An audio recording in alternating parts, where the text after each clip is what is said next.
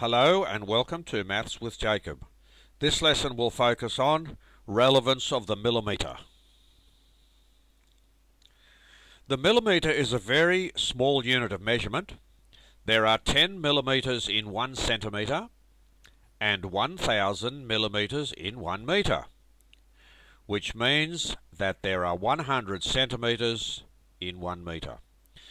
The millimetre is used extensively in real life for measuring short lengths.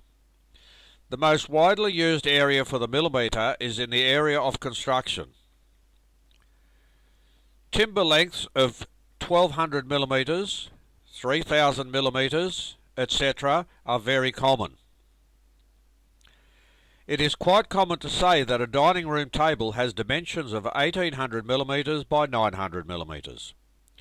When buying fabric, most lengths are referred to in millimetres.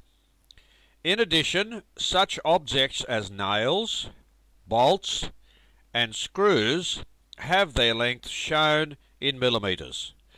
The diameters of circular objects such as washers, buttons, plates, and discs for various saws are given in millimetres.